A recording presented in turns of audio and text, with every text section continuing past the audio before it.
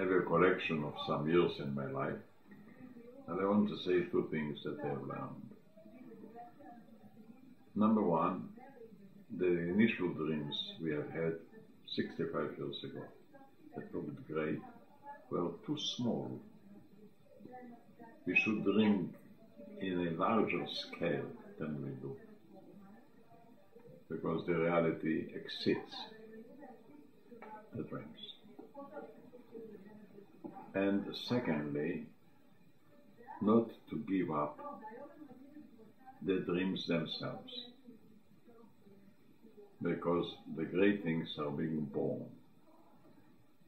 in our dreams and are becoming reality.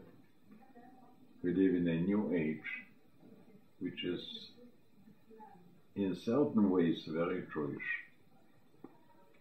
Knowledge, open minds, dialogue, the lack of prejudices. If I shall take two extremes, we are now 65 years of the independence of Israel, 70 years of the revolt in the ghetto wars. Hitler thought this is the supreme race. We thought that every person was born in the image of the Lord equal. After 70 years, who was right, who was wrong? Hitler is a shame, and we are a hope. So we have to understand that values are the greatest thing in life.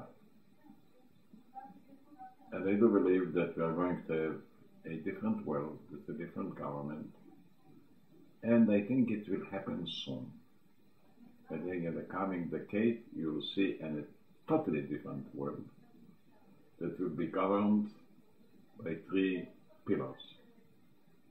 One are the national governments.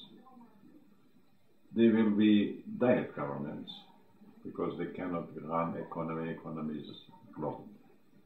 Because they cannot overcome terror. Terror is global. Then we shall have the global companies that are governing by goodwill, not by armies.